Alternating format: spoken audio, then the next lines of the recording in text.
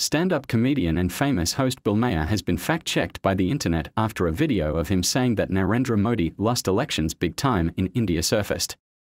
He was speaking on the issue of immigration and how the incumbent party's indifference over the issue impacted the election in Europe. It was in this context that he dragged India and third-time Prime Minister Narendra Modi. Social media users, mostly from India, reminded him that Modi became the PM of India for the third time after winning the election. In the discussion over immigration, Maher said the Democrats are F*** on the election day because of the immigration issue. Maher said there is a clear distinction between ignorance and stupidity. The young anti-Israel protesters at US colleges are not dumb, they are ignorant, he said.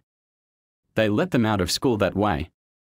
The ignorance is a part of the people, the adults and the educators, who don't do their job anymore.